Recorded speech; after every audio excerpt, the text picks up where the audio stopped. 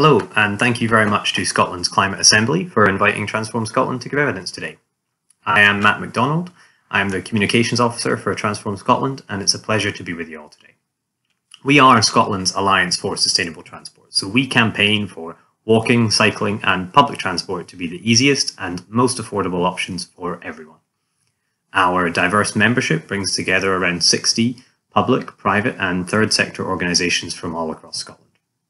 So today I'm going to talk about three key points. First, Scotland's transport emission problem. Next, the necessary recent progress made on committing to the decarbonisation of public transport and the support for active travel. And finally, the high carbon infrastructure spending that undermines any other progress on transport emission reduction.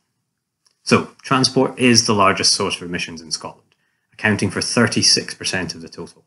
There has also been no progress in emission reduction over the last 30 years. So while other sectors have decarbonised, transport emissions have remained steady. This tells us transport hasn't been pulling its weight and that other sectors have had to take up the burden as a consequence.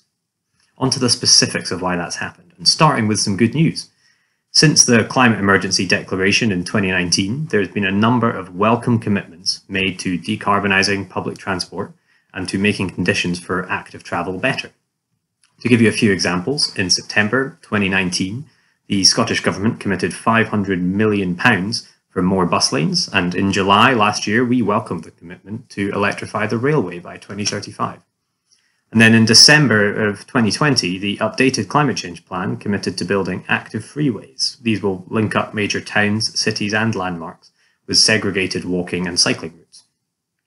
However necessary and encouraging these commitments have been, these changes alone will not be sufficient to cut emissions from the transport sector. The amount of money spent on these projects pales in comparison to the huge road building plans that still exist in Scotland and which will lock us in for future emissions from unsustainable transport for years to come.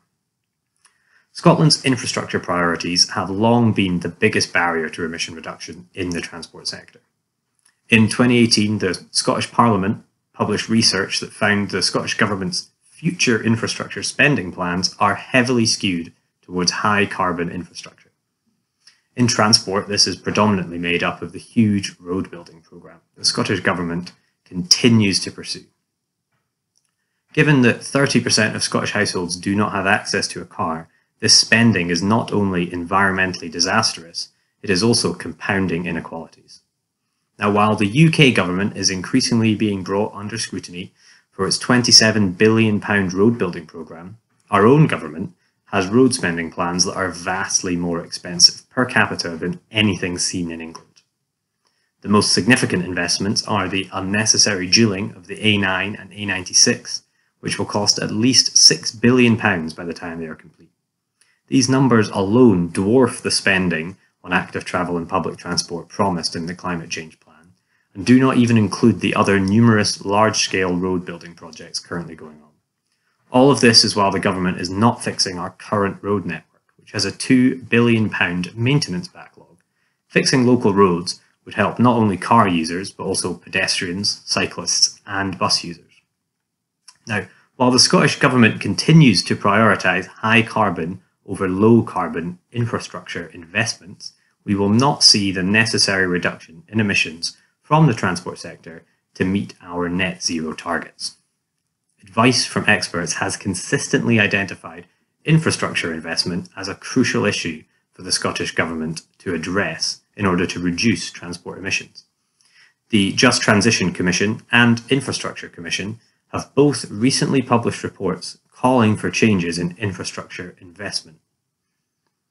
We are, however, yet to see any progress on this critical issue.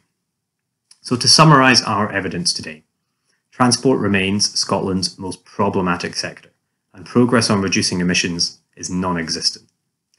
The recent commitments on active travel and public transport decarbonisation are necessary, but alone are not sufficient, and infrastructure spending plans focused on road building will lock us into unequal and unjust future high emissions as the car continues to dominate transport spending in Scotland, unless this imbalance is urgently addressed. Thank you very much for your time.